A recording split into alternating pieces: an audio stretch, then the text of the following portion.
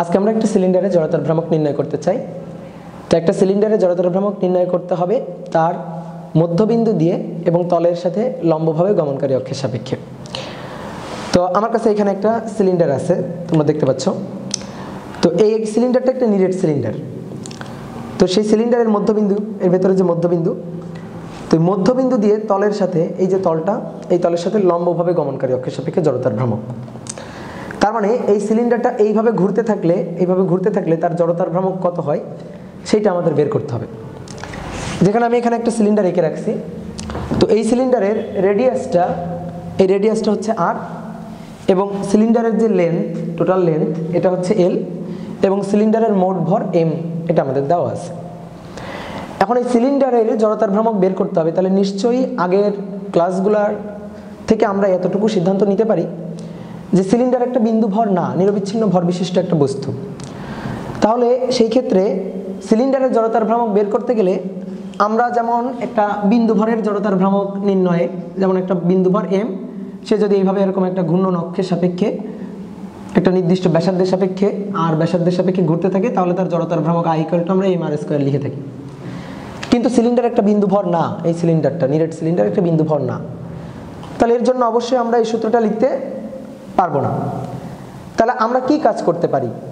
রিংয়ের ক্ষেত্রে আমরা ক্ষুদ্র অংশ নিয়ে কাজ করছিলাম, চাকতির ক্ষেত্রে আমরা একটা ক্ষুদ্র অংশ নিয়ে কাজ করছিলাম, একটা সরু সুষম দণ্ডের ক্ষেত্রেও এরকম আমি একটা ক্ষুদ্র অংশ নিয়ে কাজ করেছিলাম। ঠিক তেমনি সিলিন্ডারটার ক্ষেত্রেও আমার এরকম একটা ক্ষুদ্র অংশ কেটে নিয়ে তার সাপেক্ষে টোটাল একটা নির্দিষ্ট লিমিটের মধ্যে ইন্টিগ্রেশন করে মোট যে জড়তার ভ্রামক সেটা আমাদের বের করতে হবে। তো একটা সিলিন্ডারকে আমি কিন্তু দুইটা ভাবে কাটতে পারি।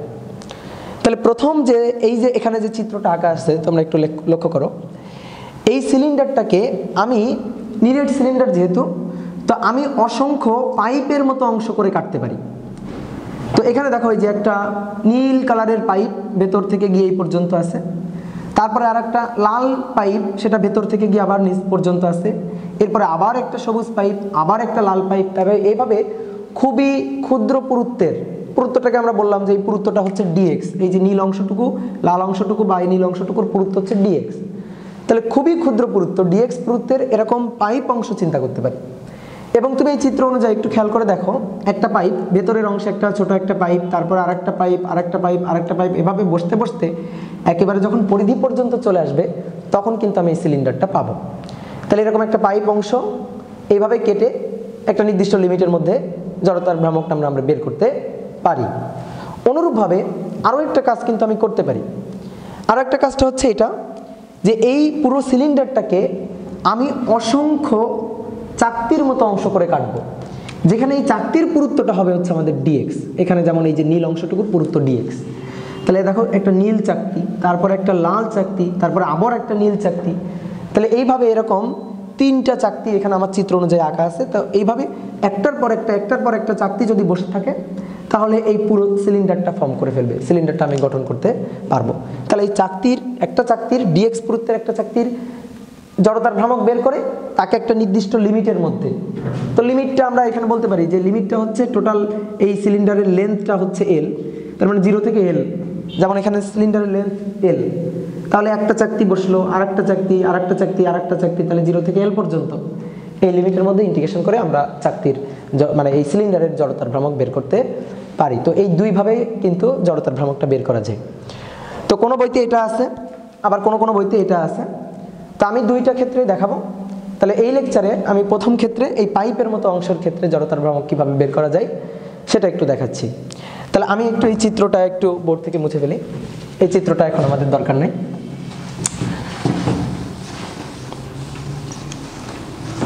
তাহলে আমাদের এই পাইপের মতো অংশ করে এই সিলিন্ডারটাকে অসংখ্য ক্ষুদ্র ভর অংশে চিন্তা করব, তারপর একটা নির্দিষ্ট লিমিটের মধ্যে ইন্টিগ্রেশন করে ফেলব। তো একটু লিমিটটা দেখো এখান থেকে একটু বলা যায় কিনা। একেবারে এই যে নীল যে পাইপটা, এটা যদি একেবারে কেন্দ্রে থাকে তাহলে কিন্তু এক্স এর মান 0 হয়, x0। এবং আস্তে আস্তে একটার পর একটা পাইপ বসে যখন এই পরিধি অংশে চলে আসবে তখন কিন্তু এক্স এর মান পাওয়া যায় হচ্ছে এই যে সিলিন্ডারটা, এই সিলিন্ডার রেডিয়াস আর। তাহলে 0 থেকে আর এর মধ্যে এই লিমিটের মধ্যে ইন্টিগ্রেশন করলে কিন্তু আমি পুরো সিলিন্ডারটা পাবো।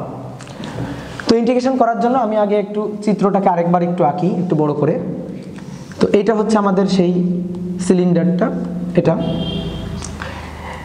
এটা হচ্ছে আমাদের নির্ণয় অক্ষ, যে অক্ষের সাপেক্ষে আমি জড়তার ভ্রামক বের করতে চাই।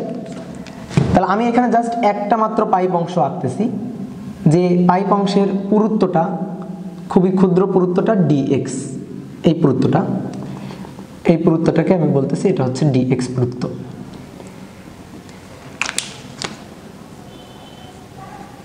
dx কেন্দ্র থেকে, সেন্টার থেকে এই অংশের দূরত্ব এটা হচ্ছে x। এখন এটা তো একটা রিংয়ের মতো অংশ হয়ে গেছে, তো রিংয়ের মতো অংশ হলে হবে না, এটা আসলে একটা পাইপের মতো অংশ, তার মানে ভেতর থেকে একেবারে এই প্রান্ত পর্যন্ত আছে এরকম, এই পুরুত্বটা dx এটা। তো সেন্টার থেকে যেহেতু তার দূরত্ব x এবং এর ক্ষুদ্র পুরুত্ব, তো তার এই ক্ষুদ্র ভর হচ্ছে dm। তো আমি এই dm অংশের, এই dm পাইপ অংশের জড়তার ভ্রামক কিন্তু বলতে পারি যে এই পাইপ অংশের জড়তার ভ্রামক,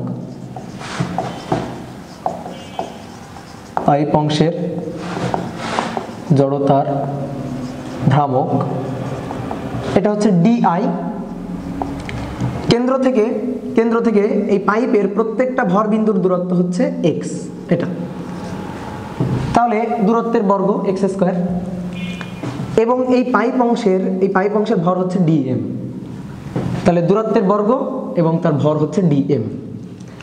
তো পাইপ অংশের জড়তার ভ্রামককে কিভাবে x স্কয়ার dm হলো, অনেকের একটা প্রশ্ন এখানে থাকতে পারে যে একটা বিন্দু ভরের জন্য জড়তার ভ্রামক হচ্ছে x স্কয়ার dm বা m r স্কয়ার, অথবা একটা রিং এর ক্ষেত্রে কিন্তু আমরা দেখেছিলাম যে m r স্কয়ার হয়, তাহলে সেই ক্ষেত্রে এই যে ভর গুণ দূরত্বের বর্গ।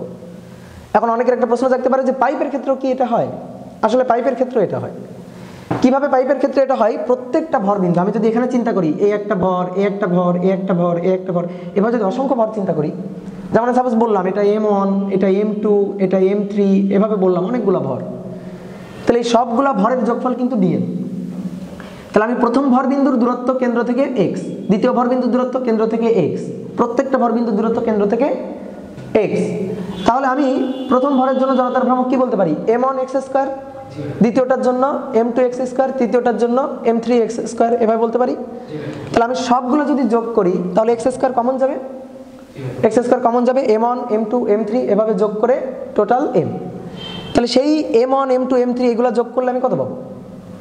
dm। তাহলে জড়তার ভ্রামক কত হবে? x square dm। তাহলে পাইপ অংশের কিন্তু জড়তার ভ্রামক x স্কয়ার dm। এটা আমি তাহলে এই ক্ষুদ্র অংশটুকু পাইলাম, কিন্তু আমার লাগবে হচ্ছে সিলিন্ডারের।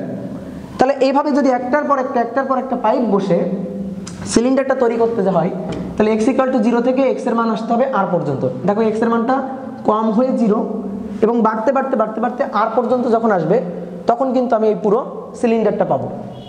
তো আমার এখানে এই সিলিন্ডারটা এইভাবে একটু তৈরি করা আছে, তোমরা সবাই দেখতে পাচ্ছ। এই যে সিলিন্ডারটা, এর এই অংশটা নীল, তারপরে আবার একটা খুবই ক্ষুদ্র পুরুত্বের dx পুরুত্বের কমলা অংশ, আবার একটা নীল অংশ, আবার একটা কমলা অংশ, আবার একটা নীল অংশ, এইভাবে কিন্তু আসলে সিলিন্ডারটা তৈরি হয়েছে। তাহলে একেবারে সেন্টারে যেটা আছে সেই ক্ষেত্রে x এর মান কত? 0। আর একেবারে এই যে পরিধির ক্ষেত্রে যে পাইপ অংশটা আসে সেই ক্ষেত্রে x এর মান কত?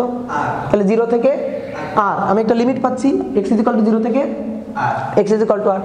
এই লিমিটের মধ্যে ইন্টিগ্রেশন করলে কিন্তু আমি পুরো এই সিলিন্ডারের জড়তার ভ্রামক পাবো। তাহলে আমাদের কাজ হচ্ছে এটা এখন। তাহলে অতএব আমাদের টার্গেট হচ্ছে সিলিন্ডারের জড়তার ভ্রামক বের করা, এবং সেটা হচ্ছে di এর ইন্টিগ্রেশন।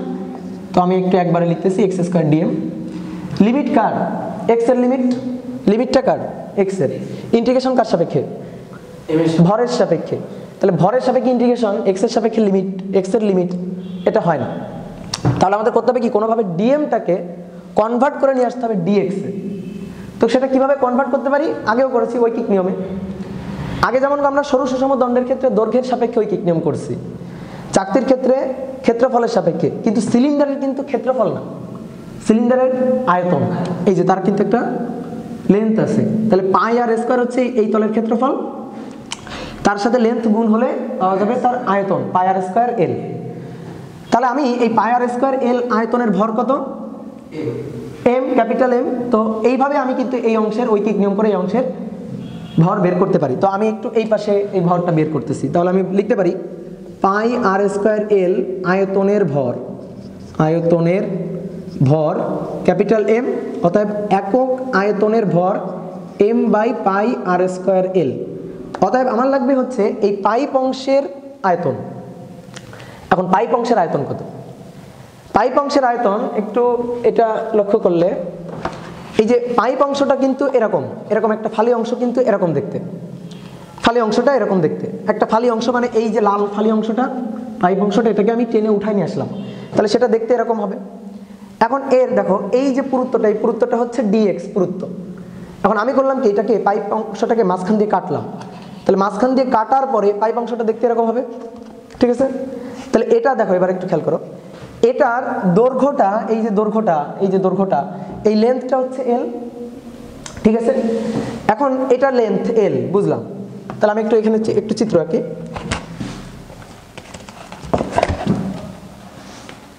এই ভেতর থেকে এই পাইপ অংশটাকে যদি টেনে বাইরে বের করে নিয়ে আসা হয়, তাহলে এই পাইপ অংশটা দেখতে কিন্তু এরকম হবে। টেনে বাইরে বের করে নিয়ে আসে সোজা করে ফেললাম, তাহলে দেখতে এরকম হবে। তাহলে যেখানে লেন্থটা পাওয়া যাবে এল, এই যে লেন্থটা, এই লেন্থটা হচ্ছে এল। এখন এটা তো এরকম বাঁকানো ছিল, এই যে এই কেন্দ্র থেকে এই দূরত্বটা কত ছিল? এক্স। তাহলে এই অংশের ব্যাসার্ধটা এক্স, তাহলে পরিধিটা হবে 2 পাই এক্স। তাহলে আমি যখন সোজা করব, এই যে সোজা করে ফেললাম, তাহলে এই পরিধিটা হচ্ছে দৈর্ঘ্য, তাহলে এই যে পরিধিটা দৈর্ঘ্য 2 পাই এক্স হচ্ছে তার দৈর্ঘ্য, এবং এটা কিন্তু তার পুরুত্ব। এই পুরুত্বটা আবার কত? ডিএক্স। এই পুরুত্বটা হচ্ছে ডিএক্স। তাহলে এটাকে একটা ঘনবস্তু বলতে পারি। তাহলে ঘনবস্তুর আয়তন, এর যদি আমি বলি আয়তন কত, তাহলে এর আয়তন হবে দৈর্ঘ্য 2 পাই এক্স, প্রস্থ ডিএক্স, উচ্চতা এল। তাহলে দৈর্ঘ্য গুণ প্রস্থ গুণ উচ্চতা 2 পাই এক্স ডিএক্স এল, এটাই তার আয়তন। তাহলে পাই আর স্কোয়ার এল আয়তনের ভর এম, একক আয়তনের ভর, এবং 2 পাই এক্স ডিএক্স এল এতটুকু আয়তনের ভর হবে M by pi R square L 2 pi x dx এল। তাহলে এখান থেকে এল আর এল কাটা যাচ্ছে, পাইও কিন্তু কাটা যাচ্ছে, তাহলে আলটিমেটলি থাকতেছে হচ্ছে 2m by R square x dx. তো এটা হচ্ছে আমার এই পাইপ অংশটুকুর ভর। এই পাইপ অংশটুকুর ভর মেনশন করা আছে, এটা হচ্ছে ডিএম। তাহলে আমি বলতে পারি সংজ্ঞা মতে এটাই হচ্ছে আমাদের ডিএম ইকুয়াল টু হচ্ছে 2m by R square x dx. তাহলে এবার আমি এখানে ডিএম এর মানটা বসাই দিই, x square 2m by R square x dx. তাহলে ডিএম কিন্তু চলে গেছে, ডিএমটা কনভার্ট হয়ে গেছে কিসে? ডিএক্স এ। তাহলে আমি 2m বাইরে নিয়ে আসলাম, ধ্রুবক, আর স্কোয়ার ব্যাসার্ধ ধ্রুবক বাইরে চলে আসলো, ভেতরে থাকলো হচ্ছে এক্স কিউব ডিএক্স। লিমিটটা এক্স এর মান 0 থেকে এক্স এর মান আর পর্যন্ত, 0 থেকে আর লিমিটটা। এখন ইন্টিগ্রেশন করতে হবে, তাহলে 2m আর স্কোয়ার। এবার হচ্ছে হিসাব, এক্স কিউবকে করলে x4/4, লিমিট বসবে 0 থেকে আর, 0 তো বসানো লাগবে না। 2m R square R to the পাওয়ার 4/4, তাহলে 2 4 1/2, m থাকবে আর স্কোয়ার আর টু দি পাওয়ার 4, তাহলে এখানে হবে আর স্কোয়ার। তাহলে অতএব এই যে নিরেট সিলিন্ডারটা, এর এই অক্ষের সাপেক্ষে জড়তার ভ্রামক হচ্ছে 1/2 m আর স্কোয়ার। তাহলে এইভাবে আমরা কিন্তু একটা সিলিন্ডারের জড়তার ভ্রামক নির্ণয় করতে পারি। তো এরপরে আমরা দেখব দ্বিতীয় প্রসেসে একটা চাকতির মতো অংশ চিন্তা করে কিভাবে সিলিন্ডারের জড়তার ভ্রামক বের করা যায় এবং সূত্রটা একই আসে কিনা। ধন্যবাদ সবাইকে।